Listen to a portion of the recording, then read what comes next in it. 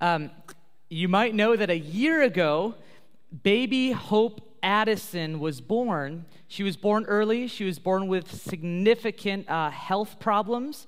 And so we're thankful to God that after a year, it's her birthday today, Hope is in the back, and she weighs 11 pounds, and she is happy and well. She's way back there. Just, Tiffany, will you stand up and hold her? Woohoo! Praise God. Oh, and someday, baby Hope, you will be, she's waving. I love it. Someday, baby Hope, you will be sitting on this step, and I will be asking you very difficult questions too. And it will be lots of fun. Very good. Hey, well, we are in our final sermon in our series about the prophet Elijah. And so if you have a Bible, go ahead and find the book of 2 Kings. We'll be in chapter 2 for most of the message. You can find a Bible underneath your seat if you don't have one, or if you would rather just watch, the text will be on the screen throughout the sermon too.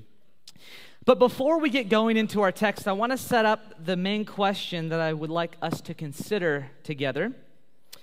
And here it is. Sorry. Very dramatic, isn't it? I just realized how warm a jacket is. There, we'll put that there. Okay, here we go.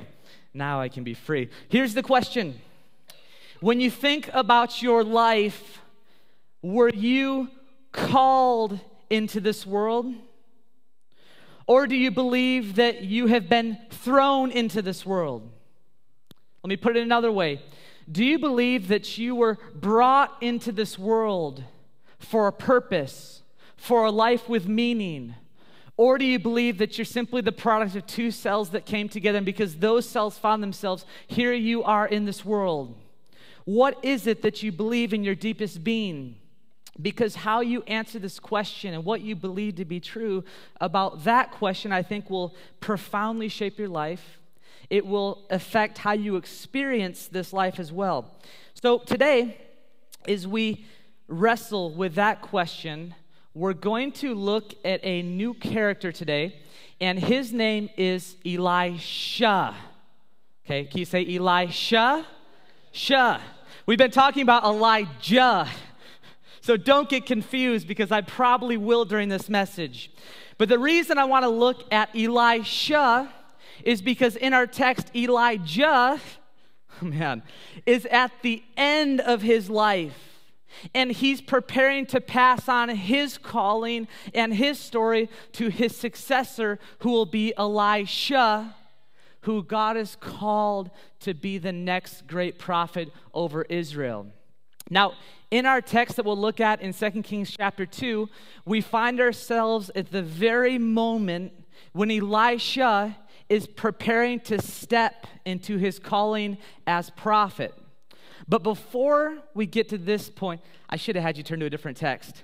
Put your finger in 2 Kings chapter 2, and we're going to look at the original story in Scripture when Elisha is originally called. So put your finger in 2 Kings chapter 2 and page back to 1 Kings 19. And if that's too hard, have no fear. Here it is. 1 Kings 19 through 20. So Elijah went from there and found Elisha, son of Shaphat. He was plowing with 12 yoke of oxen, and he himself was driving the 12th pair. Elijah went up to him and threw his cloak around him. Elijah then left his oxen and ran after Elijah. "Let me kiss my father and mother goodbye," he said, "and then I will come with you." "Go back," Elijah replied. "What have I done to you?" Okay. So one day, Elisha is going about a normal day for him. He's out in the field. He is plowing his fields. And the text makes a point to tell us that he's plowing the field with not one yoke of oxen, which would have been very common, not two yoke of oxen, but Elisha is plowing his field with 12 yoke of oxen. This means that Elisha owns 24 oxen. which is not what a normal family in the Middle East would have had at that time. In other words, what the text is telling us is that Elisha is a very wealthy farmer. Elisha has all really that the world could offer him in his region. If you remember a couple weeks ago when we talked about the if only I had this syndrome, here's the thing. People are looking at Elisha, and people in his community are saying, if only I had what Elisha had. Okay? So that's what we're talking about this morning in terms of who Elisha is and what he has. He's a very comfortable guy, and life is going well for him. But then in the distance, a man with a cloak of camel hair and a leather belt shows up, and he comes to Elisha, and this man takes off this cloak. He puts it around Elisha, and then he walks away and leaves Elisha with the cloak of hair. I want us to think for a moment about what did this act mean for Elisha? What is the significance of this? If you've been with us, you have learned that Elijah had a very special look about himself. He was known by the entire community, all of Israel, as the prophet who was dressed in hair, who wore a leather belt. Now, the scriptures do not tell us how often Elijah washed his cloak. The scriptures don't tell us if a cloak wore out and he had to go kill an animal and make a new one. I'm not sure. But my guess is, this is my guess is that Elijah wore that same cloak of hair throughout his entire life. Could be wrong, but even if he didn't, I know that he made one just like his previous one. It was his thing. So Elijah takes this cloak and he puts it around Elisha. I don't know if I said that right. Elijah puts it around Elisha. Now, think about where this cloak has been, okay? For starters, just so you can start to visualize, this cloak is nothing like my cloak that I was just wearing. This is cleaned and there's not many wrinkles in it. It's been hanging up in my closet for a couple years since I've worn it last. But Elijah's cloak, man, he just came from 3 years of hiding and running and living in the wilderness. So for starters, this cloak is pretty dirty and I think it's pretty gross. But think about all the places that this cloak has been. When Elijah for the first time went to the king of Israel, remember King Ahab, the evil king who worshiped false gods? He goes up to King Ahab wearing the cloak. And in his cloak, he declared to King Ahab, your gods that you follow are phonies. The true God is the God of Israel, right? By the way, in that incident, almost got him killed, right? Because King Ahab went to go kill Elijah. So Elijah wears this cloak. He goes and he hides in the wilderness for 3 years. So this cloak has gone out to the wilderness. Later, Elijah shows back up. And remember the story at Mount Carmel, right? There's 2 altars. There's the prophets of Baal. Then there's the one prophet of Yahweh. And of course, Elijah the prophet in his cloak just says, Lord of heaven, would you send fire to this altar and show the world that you're God? And fire comes down from heaven. But of course, King Ahab wants to kill him again, right? So with this cloak, he tucks the cloak into his belt and he runs off again until he gets to the holy mountain where he wants to meet God. If you go back to that story, you'll find the cloak again, because when he meets God and God begins to speak, Elijah in his fear pulls his cloak over his face as he goes to meet God. You see, this cloak is like so much a part of Elijah's identity. It's been with him. And when he puts this cloak on Elisha, he's saying, Elisha, you're the one who's going to fill my shoes. Or perhaps you're the one who's going to fill my cloak. You are going to continue everything that God has done in me, and you will carry on that work. And what does Elisha say? He says, yes, I will do it. But before he does it, Elisha says, listen, I want to go back and at least say goodbye to my family. Did you see the response, though? Look at this response. It's kind of interesting. I want to hit on this for a second. Go back, Elijah replied. And then this bizarre line, right? What have I done to you? What is Elijah saying here? This is Elijah's way of saying, listen, if you want to go back to your family and say goodbye, don't talk to me about it. I have done nothing for you. You have to understand that this is God Almighty who has called you into this role. Your job isn't to be faithful to me. Your job is to be faithful to God. And if you think God wants you to go back and say goodbye, then go back. I haven't done anything to you. It is God who has done it for you. Which I think, of course, there's a wonderful little message there about calling, isn't there? So often, I think, as we grow up in this world, there's so much pressure, whether from family or friends, to be somebody or to do something. But none of that matters unless God wants you to do it. So Elisha says yes, and let's see what happens next. So Elisha left Elijah and went back. He took his yoke of oxen and he slaughtered them. That's 24 oxen. It's a lot of blood, a lot of meat. He burned the plowing equipment. And remember, this is huge plowing equipment if it took 24 oxen to carry it. So he burned the plowing equipment to cook the meat, and he gave it to the people, and they ate. Then he set out to follow Elijah and to become his servant. It's a fascinating scene. What is Elisha doing here? Well, I think there's two things that are going on here in the text. The first is this. When Elisha slaughters the oxen, when he burns his plowing equipment, what is he saying? He's saying, what Elijah is offering me, or what God is offering me through Elijah, far outweighs this comfortable life I have. And I'm going to slaughter my oxen, I'm going to burn the plow. Why? Because Elisha's saying, there's no going back. I am on a new trajectory. I have a new plan and I have a new purpose. But there's also a second thing that I think is happening.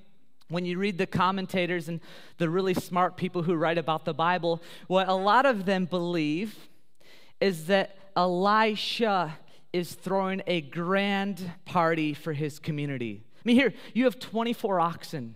You have huge bonfires. And so it's believed that Elisha says, listen, he is so joyful. He is so happy that he has discovered his purpose in life that he's saying, let's have a party.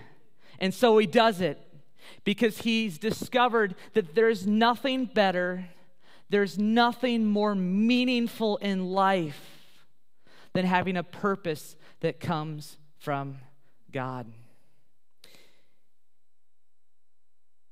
It is so important to Elisha that he makes this extraordinary trade, doesn't he? Here's the thing. The life of Elijah is known. Elijah, filled with the Spirit of God, did not have a comfortable life, right? He lived in hiding. He lived on the run. He lived without food sometimes. He was hated and hunted. But Elijah says, but Elijah was filled with the Spirit of God. And I will trade everything that I have to go after Elijah. Because when you compare this world and what it has to offer versus following God and being in His will and His calling, there is no comparison. Amen. Let's go on. Okay. This is our main text for today. So if you have your Bible, 2 Kings chapter 2. This text comes after 18 years of the relationship that Elijah and Elisha had. Elijah has spent the last 18 years cleaning Elijah's feet, cooking his food, doing his laundry maybe. And this is the text, though, where God says, Elisha, now it's time to step into your call. So let's read what happens. When the Lord was about to take Elijah up to heaven in a whirlwind, Elijah and Elisha were on their way from Gilgal. Elijah said to Elisha, "Stay here. The Lord has sent me to Bethel." But Elijah said, "As surely as the Lord lives and as you live, I will not leave you." So they went down to Bethel. The company of the prophets at Bethel came out to Elisha and asked, "Do you know that the Lord is going to take your master from you today?" "Yes, I know," Elisha replied, "so be quiet." That wasn't even supposed to be funny. Apparently it was. Then Elijah said to them, it's going to happen again, watch this. Then Elijah said to him, "Stay here, Elisha, the Lord has sent me to Jericho." And he replied, "As surely as the Lord lives and as you live, I will not leave you." So they went to Jericho. The company of the prophets at Jericho went up to Elisha and asked him, Do you know that the Lord is going to take your master from you today?" "Yes, I know," he replied, "so be quiet." Then Elijah said to him, "Stay here. The Lord has sent me to the Jordan." And he replied, "As surely as the Lord lives and as you live, I will not leave you." So the two of them walked on. 50 men from the company of the prophets went and stood at a distance, facing the place where Elijah and Elisha had stopped at the Jordan. Then Elijah took his cloak, he rolled it up, and he struck the water with it. The water divided to the right and to the left, and the two of them crossed over on dry ground. It's a very interesting story, isn't it? I think there's a few things happening here. First of all is this. For Elijah, God is leading Elijah through this series of visits for these different towns and regions in Israel. And at each of these regions, there is a school or a company of prophets. It's believed that those prophets were probably came from way back from a man named Samuel. But these prophets are in their prophet school, and they're learning about the Lord. They're learning how to be faithful. And Elijah's kind of the one over all of that. He's the head prophet. And so Elijah's visiting the schools, and he's simply saying, "Hey, I'm leaving, but do not lose hope. Keep carrying on with what you're supposed to be doing." And so there's an encouragement from Elijah. But for Elisha, I think there's a kind of test that's going on for him in this reason, or in this story, right? Every site, this is interesting, the sites that are chosen, that God sends them to, represent the first sites that Israel visited when they went into the promised land. Basically, God sent them and retraced the steps of Israel into the land flowing of milk and honey. Now, why would God do this? I think for Elisha, God has a message here for him, a teaching moment. God is saying, "Listen, Elisha, you know I've called you. I called you 18 years ago. You have a cloak that you're supposed to fill and to carry on the work. But Elisha, you must understand that the work I am calling you to is not just the work of your lifetime. This is a work that began before you were born. It is a work that is going to go on and on and on." Because God wants him to know, Elisha, yes, you have a purpose, but you need to remember this life is not about you. And sometimes you will not understand my purpose because you cannot see the bigger story. But Elisha, I want you to be faithful. I want you to keep following step by step, and I will lead you in your purpose, right? And then there's a chance actually for Elisha to bow out, right? I mean, at every place they visit, Elijah gives him a little test. Elisha, are you ready to stop? You can wait here if you want. But Elisha says, "No, I'm going to keep going." And eventually, it gets them to the final moment. And I think this is the final test for Elisha. And it's my favorite part of the text by far. You may know this. Here we go. When they had crossed, Elijah said to Elisha, "Tell me, what can I do for you before I am taken from you? Let me inherit a double portion of your spirit," Elisha replied. "You have asked for a difficult thing," Elijah said. "Yet, if you see me when I am taken from you, my spirit will be yours. Otherwise, if you do not see me, it will not." You know, like I said, I have always loved this moment in Scripture because you get a glimpse into what Elisha wants above all else. Now, when I first read the Bible the first time and I saw the Scripture, I thought, and this is pretty cool, that Elisha was asking for a double portion in the sense of 2 times what Elijah had, which is pretty awesome. But that's not quite what he's asking for. The double portion inheritance in Israel represented the primary inheritance that the elder son would receive in the estate from his parents. Because it's the elder son who would carry on the family farm and the family business and lead the family. And so when Elisha says, "I want a double portion of your spirit," he's saying, as I have been called, I want to be like the elder brother, the father prophet who carries on your work and leads your work. And he also knows, though, if I'm going to do this, Elijah, there's no way I can possibly do this unless I have your spirit as well.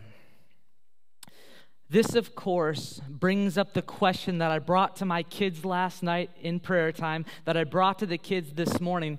There we go. What is it? Think about this in your life. What is it that you want above all else?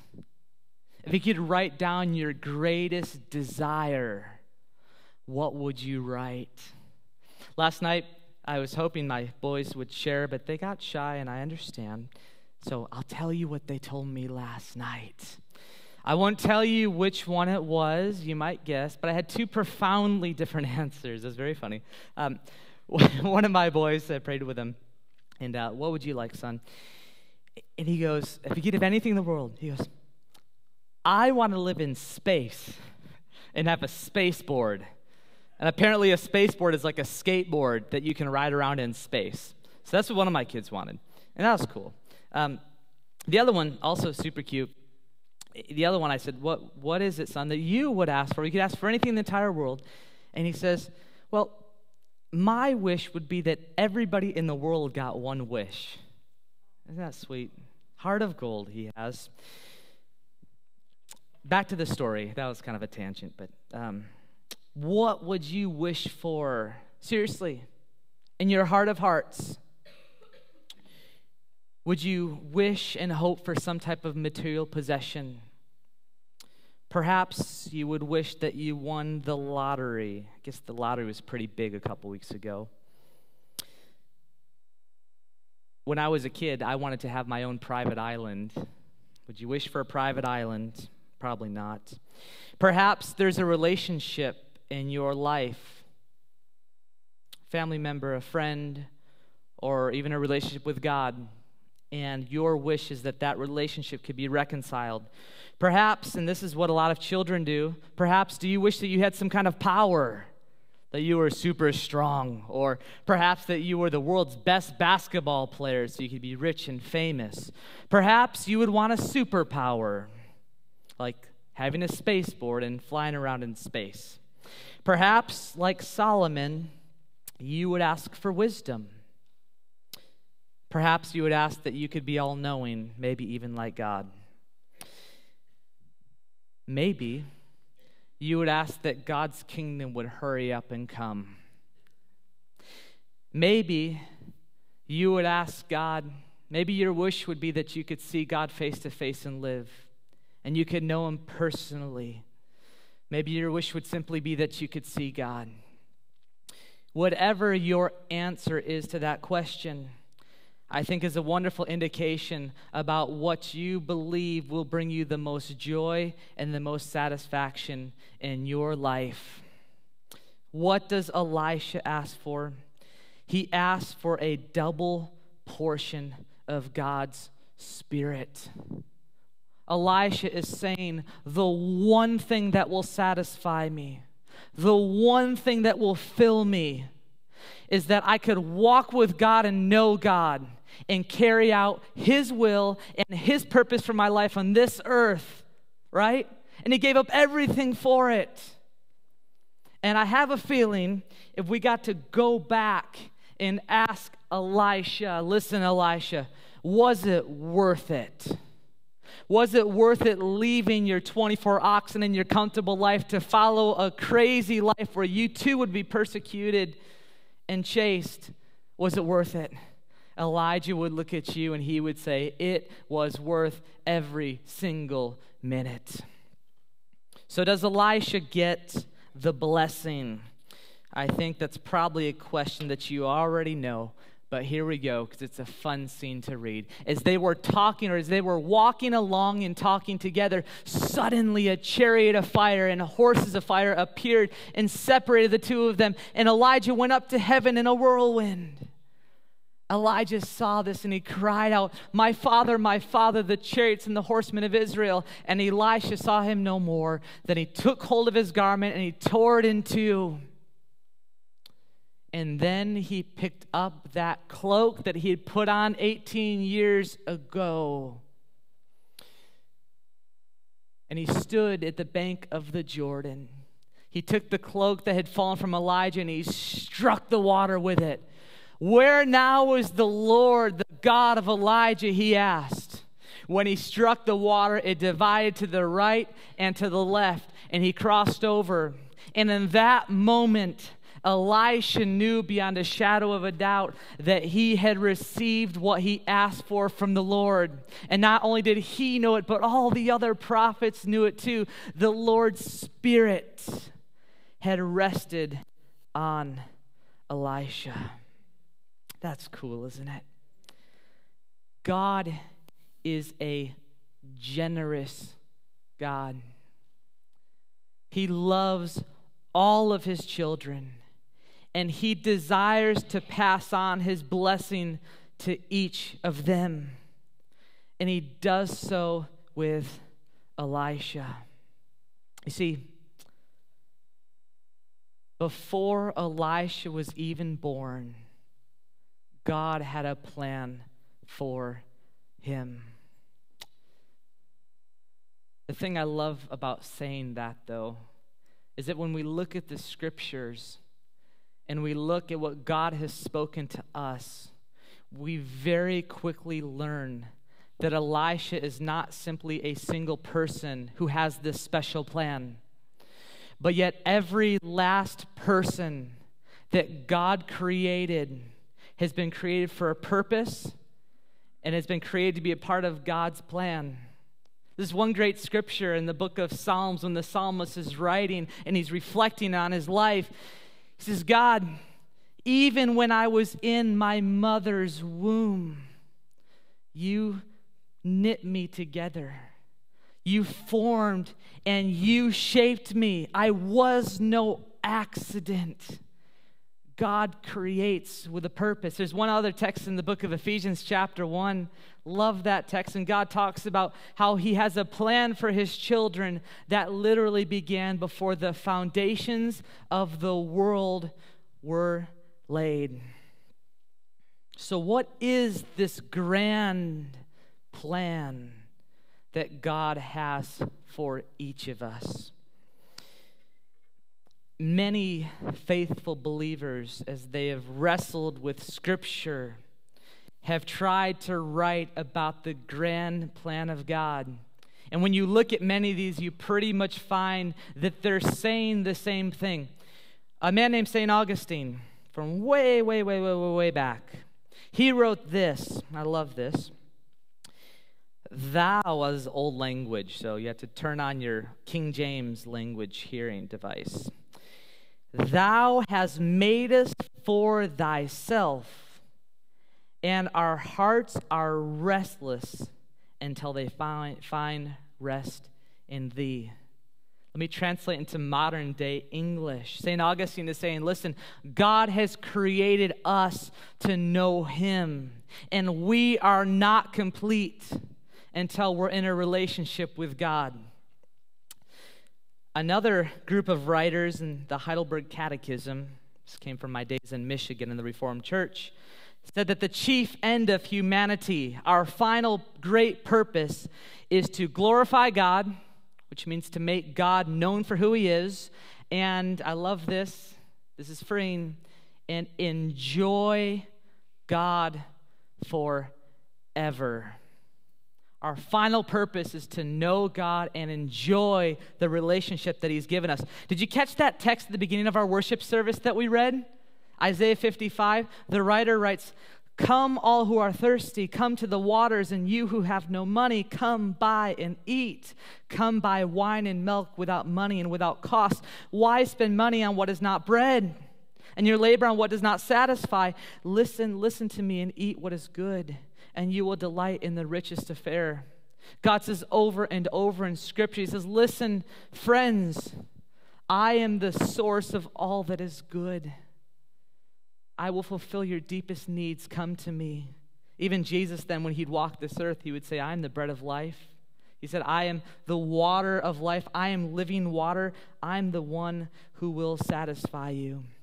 So what is the ultimate purpose of our lives? Our ultimate purpose is to know God. That's what he wants, and that's what he created each of us for. It's incredibly beautiful. A man named C.S. Lewis, when he was reflecting on life and life purpose, he said it this way. This is pretty cool. He said, listen, when you look at our grand purpose, you have to think about your purpose as an end goal in life. He said, this life is a journey, but it's taking us to the moment that we've been created for. It's taking us to the moment when we will know God fully and know him face to face. And then, well, I don't know if he said this or someone else said it, or maybe I just thought it. It's kind of like going to Disneyland, right? The journey to Disneyland can be a great journey. It's beautiful. You can spend time with your family and your kids unless they're fighting, which is normal when we go places. Looking at my wife to see what she's saying. She's laughing. But even our journey to Disneyland, right? We enjoy the ride because we're with each other. But ultimately, we're going to get to that moment when we get to Disneyland together. And what is it that makes Disneyland so great? I'll tell you what, it'd be really sad if I forgot my 4 children and got there without them, right?